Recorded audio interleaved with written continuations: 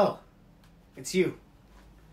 Listen, man, I gotta tell you, getting a $3,000 secret snowball gift from someone was like the last thing I expected, but from you, Mike, man, talk about surprises. I'm sorry, I've been judging you this whole time, and I guess I judged wrong.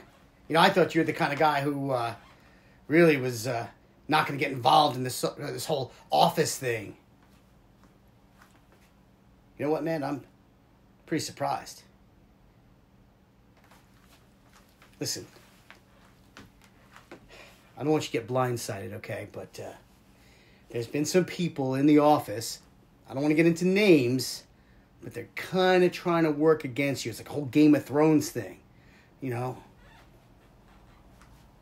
Gretchen in HR, she's kind of spitballing around to all the girls to jointly get in on the action, a little sexual harassment, write-up against you. And listen, man, I see you in the office. You know, you're a little handsy, your jokes are a little crude, but I don't really think you're doing anything that's too bad. Granted, I'm a guy, so I'm maybe not one to comment on this, but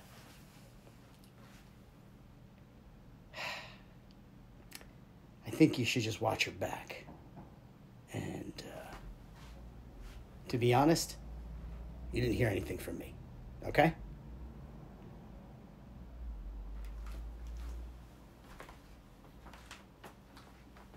Thank you, guys. I'm Jack Zulo.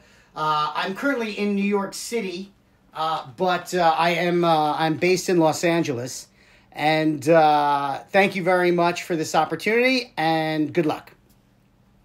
And for everybody else, this has been Jack Does a Monologue. This was a special, live, improvised, 1-minute monologue that was done as part of an open call. I got to upload this to somebody else. There's an open call on Actors Access that I got tabbed for, and they wanted me to craft a 1-minute monologue using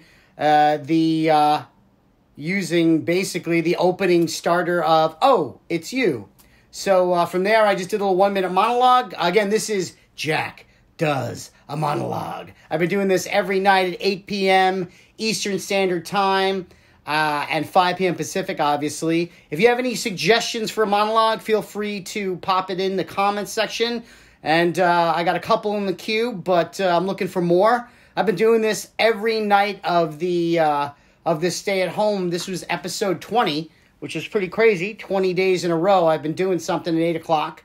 Thanks for all you who have tuned in or watched it, and I hope to see you tomorrow at Jack Zulo Acts Funny when Jack does a monologue.